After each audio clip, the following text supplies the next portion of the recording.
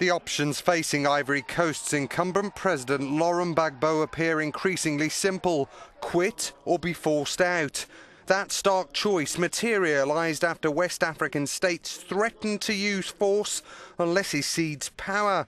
The latest ultimatum by the region's powers followed crisis talks, heaping more pressure on the embattled Gbagbo, despite him claiming victory in November's disputed poll. In the event that Mr. Gbagbo fails to heed this immutable demand of ECOWAS, the community will be left with no alternative but to take other measures, including the use of legitimate force to achieve the goals of the Ivorian people.